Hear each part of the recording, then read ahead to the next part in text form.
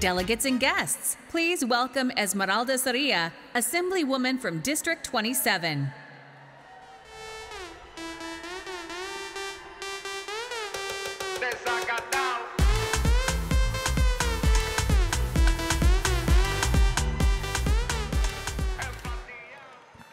Good morning, California Democrats.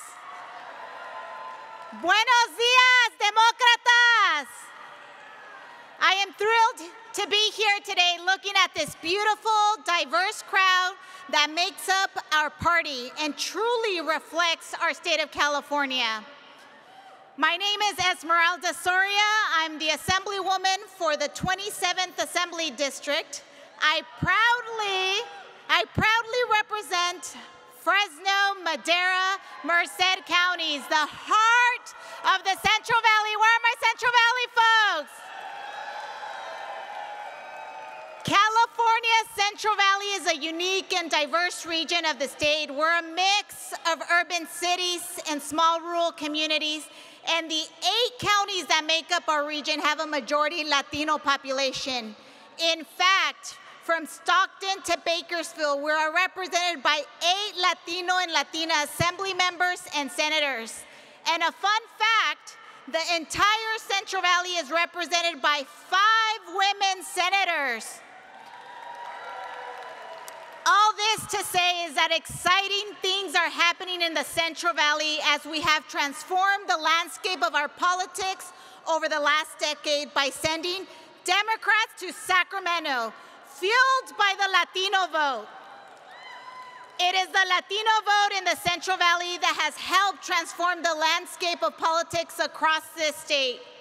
For those that don't know, the Central Valley has served as the margin of victory in several statewide races. And as we saw in last November, our legislative races are often decided by just a handful of votes. Those are Latino votes. However, we've also seen the consequences of our failure to organize and invest early in the Central Valley and in the Latino turnout. Last cycle, we lost 2 congressional races we had no business losing. Those outcomes are unacceptable because when we give up Democratic seats, we know what the alternative is. Lawmakers that do not share our values and ultimately support policies that are detrimental to our communities and the progress we've made. So we must start working now to win back the House. Will you help us win back the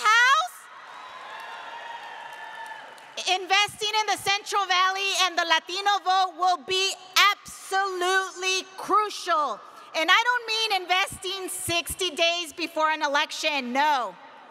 We must be investing 24/7, 365 days a year to engage and organize our people. We must also invest early in the recruitment, training, and election of high-quality candidates. And we must invest in the infrastructure by training our new crop of local political consultants, fundraisers, and campaign managers.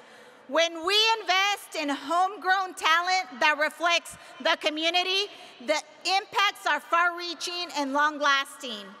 I know firsthand that those investments pay dividends. I started my political career as a campaign canvasser, and today I proudly stand before you as an assembly member representing not just the Central Valley, but representing a targeted seat. So remember that investing in the Central Valley and Latino voters is an investment in our shared future, and it is an opportunity to demonstrate our Democratic Party's commitment to equality, justice, and the well-being of all Californians. When Democrats win in the Central Valley, California wins. So Democrats, thank you so much for helping this daughter of immigrant farm workers get a seat at the table. With your help, we will make sure that I keep this seat. So let's organize, let's not agonize, y sí se puede.